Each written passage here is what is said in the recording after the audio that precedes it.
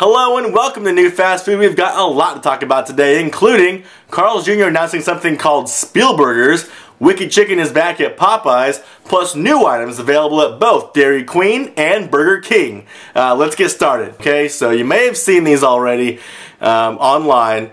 Carl's Jr. put out a series of videos on their social media networks. This includes YouTube, Instagram, Twitter, the usual suspects as far as a social media campaign goes. They put out 5 different promos, all featured around what they're calling Spielburgers. So each promo takes a Steven Spielberg movie and basically shoves a hamburger right into it. So they did one for Jurassic Park, E.T., Jaws, Close Encounters, and Ready Player One, which of course is the new Steven Spielberg movie. Each promo video ends with the tagline, "Coming soon to Carl's Jr." So this got me really excited because sounds like a very creative new burger that could be coming to Carl's Jr. And I watched and rewatched the videos, and I looked and trying to get, because you know the burger is in the video. I was trying to get a better look at that thing, and I was thinking to myself, you know, this looks just like the Carl's Jr. sliders. And sure enough, I then saw the press release that Carl's Jr. put out, and they're in the press release they say that they are changing the name of the Carl's Jr. sliders to the Steven Spielberg, or just the Spielburgers, for the next month or so. So at that point, I'm pretty disappointed because there's no actual Spielburger burger coming. It's just a rebrand of the sliders, except for it's actually not. So the press release goes on to say that they're changing the name of the sliders to Spielburgers, but they're not changing any of the menus or in-store signage or anything else. So they're really not changing the name of the sliders. They're basically just saying that they are in these promo videos, but it's all very confusing. You know, especially for the average consumer. You know, for me, someone like me who looks it up and reads about it, I can kind of wrap my head around the concept of changing the name of a burger, but not really changing it. But for someone who's just a consumer, a casual consumer, and they see these videos, and then it says coming soon to Carl's Jr. They're going to be expecting something, and they're going to go to Carl's Jr. It's not going to be there, and maybe a week from now, a month from now, they're going to go, and no word. So I think they're really going to confuse the general public with these promotions, with these promotional videos. I don't think that that's a good idea. The press release goes on to say this is sort of a cross-promotional thing between Carl's Jr. and Universal Studios, where they're promoting the new movie Ready Player One. And my issue with that is that, I mean, no one would be able to tell from these videos that they're promoting Ready Player One. I mean, just from watching at least 4 of them, so watching 4 of them, there's nearly no mention of Ready Player One at all. And then the 5th one that is supposed to be a burger take on Ready Player One, I mean, unless you were really into the Ready Player One ad campaign or had seen the movie, you probably wouldn't be able to make the connection between a van with a burger inside that has goggles on and the new movie Ready Player One. I think this campaign, I think it was a good idea, but very poorly executed. Plus, it raises even more questions now about where does Hardee's stand in all this. So remember, Carl's Jr. and Hardee's just recently hired a new ad agency to replace the old ad agency, and the only thing that they've put out so far has been some Carl's Jr. ads that had Matthew McConaughey in them, and from people I talked to, those aren't very well liked either. So they had those come out for Carl's Jr., nothing come out for Hardee's, and now they put out these Ready Player One promos with the Spielburgers, and they're only on the Carl's Jr. Social media platforms, not on the Hardee's ones. So first of all, if I were Universal, I'd be like, hey, I mean, what kind of a promotion is this? You're only hitting half the country, because half the country has Carl's Jr., half the country has Hardee's. Why can't you put them on both coasts? So I wouldn't be happy if I was Universal about this.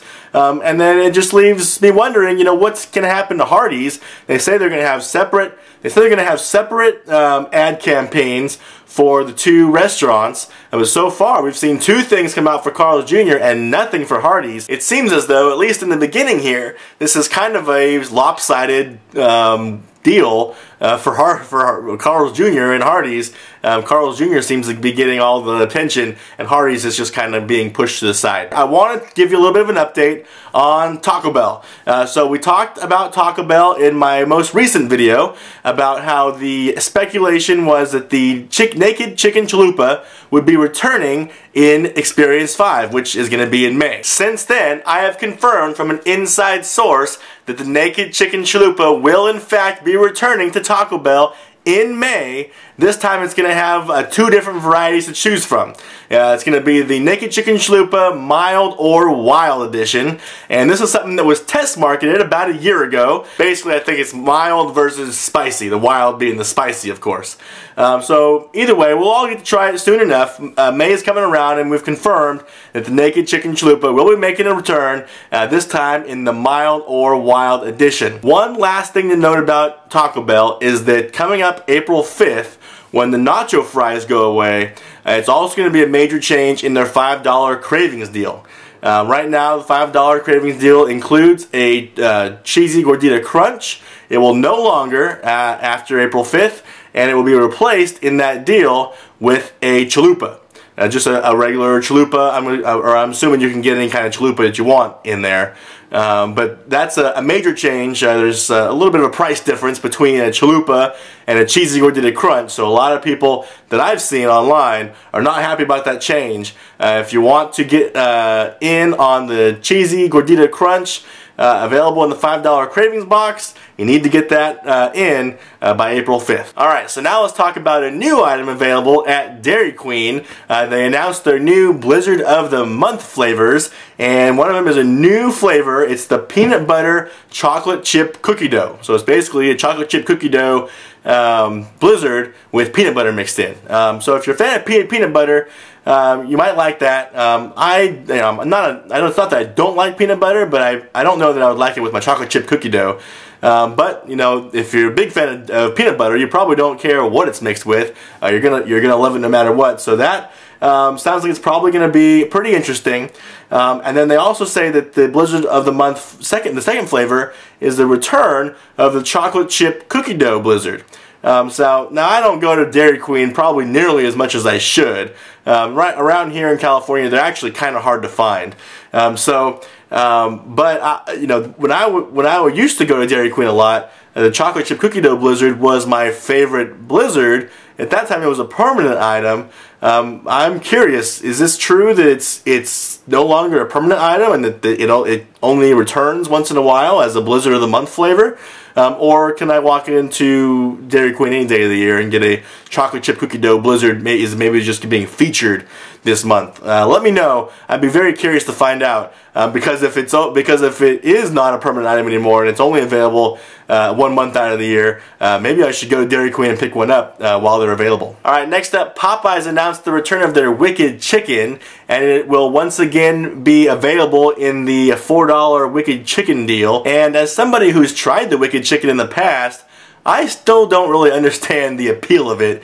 You know, when I first heard about it in the commercials, I thought, hey, this sounds like a spicier chicken at Popeyes. This sounds really good. You know, the name Wicked sounds like it should be really hot and spicy. Only to come to find out that that's actually not what it is. That it's actually just a different version of their chicken strips. So I've had it. It's okay. Like I said, I don't really understand the concept. I don't understand why somebody would want a Wicked Chicken as opposed to just the standard chicken strips at Popeyes. And maybe someone can explain that to me. What exactly is the appeal here of these Wicked Chicken at Popeyes? I mean, why would someone want this as opposed to just the regular chicken strips? Let me know. If you are a fan of it, it is back. It's available in the $4 deal, which I do think is a good value. So go out and get it if that's something that you like. And I'm going to leave you today with a new product announced by Burger King. This is their Frosted Frozen Fanta Lemonade. So it's got a long name, and basically what it is frozen Fanta lemonade mixed up with soft serve ice cream. And if that sounds familiar, it should, because it's actually sort of a direct ripoff of the Chick-Fil-A's Frosted Frozen Lemonade, which they introduced back in 2015 and was actually so popular that they've since released a bunch of other frosted frozen items, most recently being the Frosted Frozen Sunrise, which is the ice cream mixed in with orange juice. Also, Sonic last year introduced a whole line of ice cream slushes, as they call them, or a frosted frozen drink like this. So this is not a new concept, but it is the first time that's available at Burger King. And I think Burger King has to be kind of careful here, because they don't want to become known as the restaurant that just copies what everyone else does. But you know, they had the double quarter pounder with cheese, or double quarter pounder king as they called it, introduced earlier this year. And now they have this frosted frozen lemonade that is basically a ripoff of what Chick-fil-A is doing. We've also seen them testing the sourdough king, which is basically a sourdough jack. So they need to be careful. I don't think that they've crossed over into the territory of that's what they're known for, is copying people, but I think they have crossed into the territory of the people are starting to notice. Now, I would expect that compared to the Chick-fil-A version, that this Burger King version is going to be quite a bit sweeter, and because it's made with Fanta lemonade, which is, you know, of course a syrupy lemonade, as opposed to Chick-fil-A, who uses fresh squeezed lemonade, and you can also at Chick-fil-A get the diet version, so that would of course be a lot less sweet. So some people like that. Some people like really sweet drinks and really sweet desserts. So this is going to have an appeal to some people. And another thing that Burger King is doing to differentiate is that they also, you know, they carry frozen Coke. So at locations that have the frozen Coke, they're also going to be able to do this same frosted frozen drink with the frozen Coke instead of the lemonade. So I actually think that they probably should be pushing that instead, you know, sort of like a Coke float. You know, Coke floats have become popular in recent years. I think they should be pushing that aspect of it first, and then the frosted lemonade second, because, you know, like I said, the frosted lemonade is basically a ripoff. The frosted frozen Coke, they can really differentiate themselves as being, we're the only ones that carry this item. But we'll see. Let me know, between those two options, the lemonade or the Coke, which one would you rather have? And you know, that's enough out of me. Now it's up to you to continue the conversation down below. What do you think about anything we talked about today? These Carl's Jr. Spielburgers that they announced, was it as confusing for you as it was for me, and I'm sure a lot of other people? What do you think about these new treats available at Dairy Queen and Burger King? And what do you think about that Wicked Chicken? Let me know, you know, what's the appeal to that thing? If you like that a lot more than regular chicken strips at Popeyes, let me know, and let me know why. Thank you very much for joining me today. If you have not already subscribed, please consider doing so. We talk about fun stuff like this twice a week. Every Tuesday and Friday I release new videos, and you can watch more right now.